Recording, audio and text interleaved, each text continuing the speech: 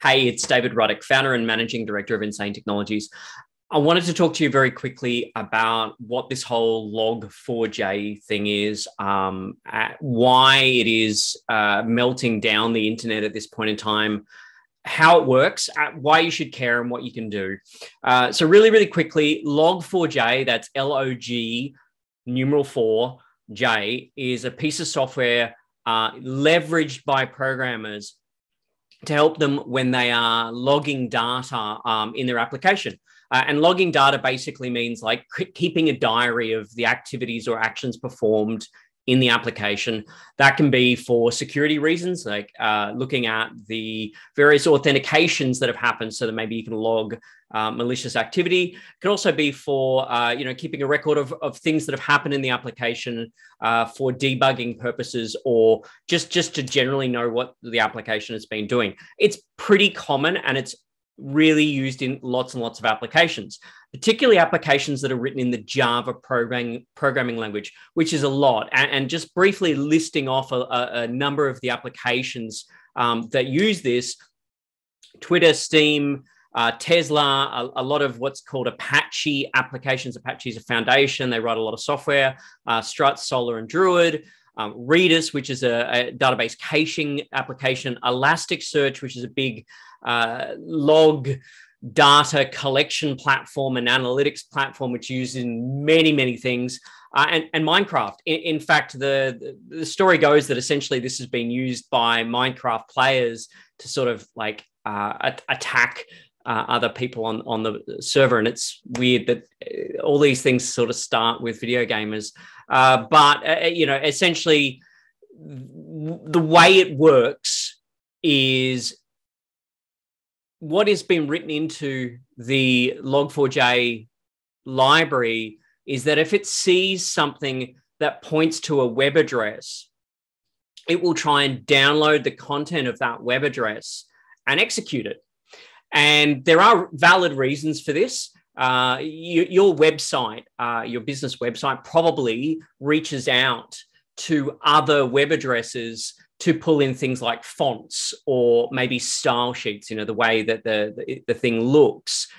So this is pretty common, although for it to be within the logging mechanism of an application and be able to be accessed and called upon so easily is a little bit weird. This should have been disabled by default, and you should have had to explicitly turn it on.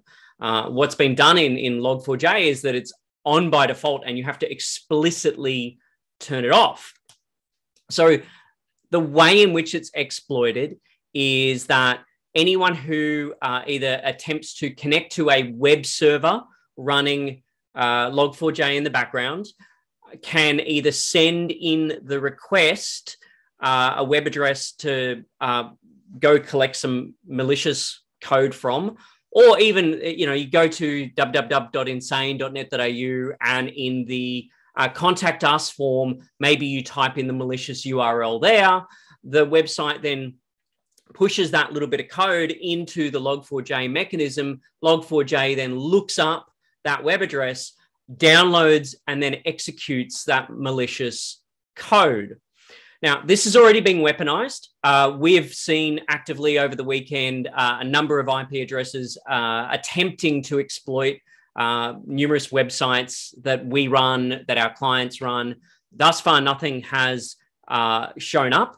We have seen some crypto miners try to be run. That's something that tries to generate crypto coin or cryptocurrency like Bitcoin, Ethereum automatically. We're also seeing malicious payloads already for malware to happen. So the worst case scenario that could happen from this is that your system is compromisable.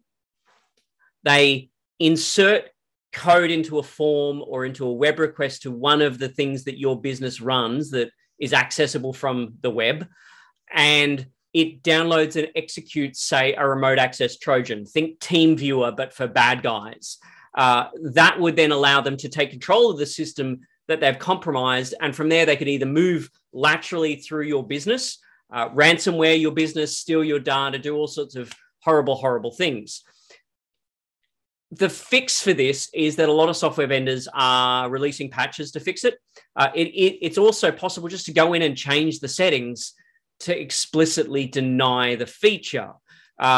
So there is a lot you can do. If you are currently uncertain whether or not your system may be susceptible to this, I can tell you that Ubiquiti Unify controllers need to be patched straight away. 40Seam, Fortinet 40Seam is apparently vulnerable. A bunch of TP-Link related controller software is vulnerable. There's a lot of things that are vulnerable.